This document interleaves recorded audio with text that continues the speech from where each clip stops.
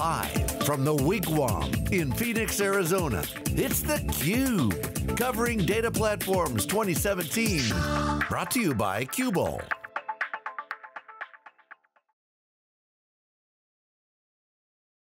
Hey, welcome back everybody. Jeff Frick here with theCUBE. I'm joined by George Gilbert. We're at Data Platforms 2017 at the Wigwam Resort just outside of Phoenix, Arizona. 200 people talking about kind of a new approach to big data, and we're really excited to have David Hseih.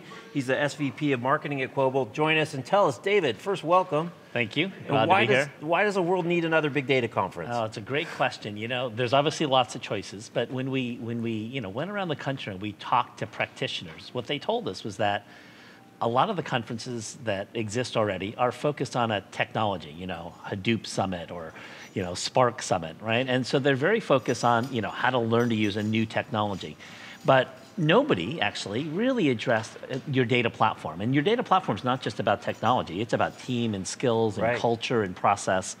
And there wasn't really a forum for guys and gals who own and run data platforms to network with their peers, to trade best practices, to talk about not just technology but operational issues. And so we decided to fill that gap. Yeah, I love the term data ops. And I don't know if you guys coined it or piggybacked on it, but DevOps has been around for a while and people kind of get it. But really some interesting presentations this morning about truly taking a data-first approach to how you transform your business. Absolutely. Yeah, we're fortunate that our two co-founders built the data team at Facebook. And during the course of doing that, they had to deal with hundreds and thousands of users of their analytic infrastructure and all the way from Mark Zuckerberg on down, a desire to be a data-driven enterprise. Right. And as they went and did that, they learned a bunch of lessons. They learned how hard it was to make that happen. And in particular, there were a bunch of best practices that emerged. And then it turns out that because there were very few companies who were operating at that scale, they all got to know each other. And so, LinkedIn and Twitter and eBay and Uber and a bunch of others. So all these guys started to network with each other. And interestingly enough, they all sort of came to sort of very similar conclusions about how they had to scale their infrastructure, what the best practices were.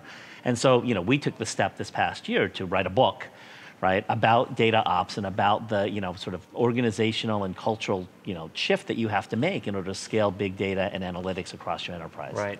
A lot of great questions today too were about culture and fit and changing behavior and how do you measure success? Yep.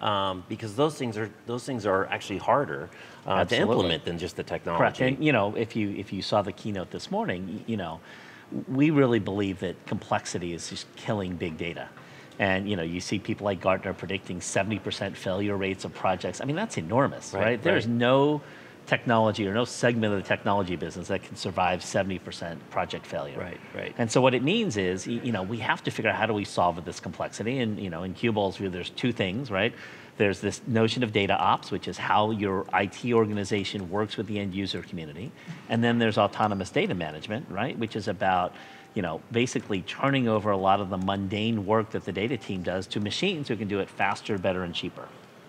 So let's drill or peel the onion on that one. Sure. It sounds like, while most of the consumer web companies that were involved in the early Hadoop-related or big data-related technologies and open source them, they sort of brought a new technology out to the marketplace that mainstream organizations ideally would be able to adopt. Right. But it sounds like you looked at that and said there's a missing ingredient, which is the simplification of the admin and eventually, I guess, a developer experience. Right. And that affected what you built. Absolutely. When we looked at sort of where we could help customers the most, it had to do with data teams basically playing defense all the time. What do? They walk around and they get workloads to run, but they're under budget pressure. They're debugging pipelines that are blowing up. They're getting yelled at because somebody's report's too slow or a dashboard didn't get updated. And what they want to do is focus on helping to create amazing business outcomes. And one of the things that I thought was interesting this morning was every speaker, whether they said it explicitly or implicitly, talked about how their data platform was a strategic mission-critical asset that was central to the competitive strategy of their company. So that's what the data teams want to do, that's what they should be doing. But in order to get there, they have to get themselves out of the weeds.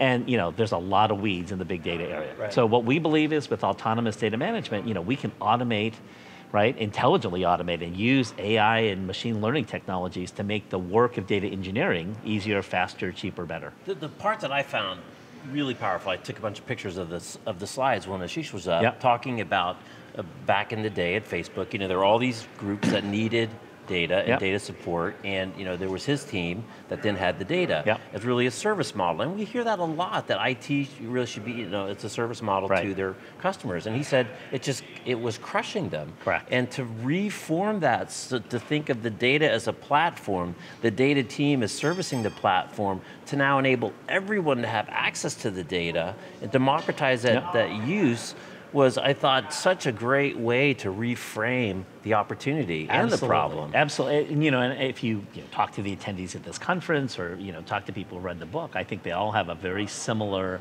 sort of reaction, which is, there's a bunch of, sort of slightly counterintuitive behaviors, right? Like decoupling your IT team from, from the end users, and treating the data team as sort of a platform building team.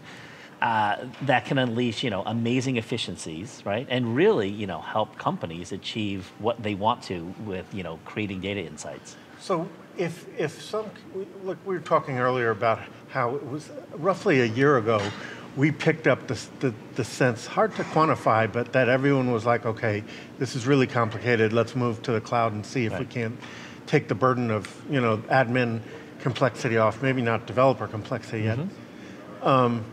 So you were building for the cloud as the platform target, and so the other, the other main distro vendors, so now also got into high gear on building for the cloud. How are they constrained by what they started with on-prem? Yeah, and it's a great question. It really comes down to the fact that the native architecture for on-prem and in the cloud couldn't be any more different. On-premise, right, you have coupled compute and storage, because basically you're trying to minimize network latency, right? So you put your compute and your storage in the same place, and they build a whole bunch of software to take advantage of that. In the cloud, it's the exact opposite. In the cloud, compute is expensive, but storage is super cheap, so you decouple them. Right? And you build these massive data lakes on super cheap cloud storage, and then basically you only deploy compute when you have something to do with it. And the whole goal is to use the least amount of compute that you absolutely need to. So in the on-prem world, you have basically a natural level of massive over-provisioning, because you provision to peak, right, your peak workload. And then it's a utilization game, like, okay, I've got all this dead time, how do I fill in the dead time to basically get some kind of ROI on all this money I spent building a data center? In the cloud, it's the opposite. Like, I just throw all the data I can up into the cloud. Whatever I need to process, I use, and I just pay for literally as much compute as I need. That architectural difference means that you have differences in how the software works, how the orchestration works, the techniques that you use to process data. Everything changes. And so it's really hard to build for both. And anybody that tells you, oh, well, we have a hybrid system, is telling you they have a least common denominator system, because these things are so different. Right. Well, David, unfortunately, we have to leave it there. We're on a super tight schedule. You guys have given us a ton of great guests to go through. Right. So congratulations on a great conference, and look forward to learning more. I really appreciate it. Absolutely. David Hseih, George Gilbert, I'm Jeff Frick. You're watching theCUBE from Data Platforms 2017. We'll be back with our next guest after this short break. Thanks for watching.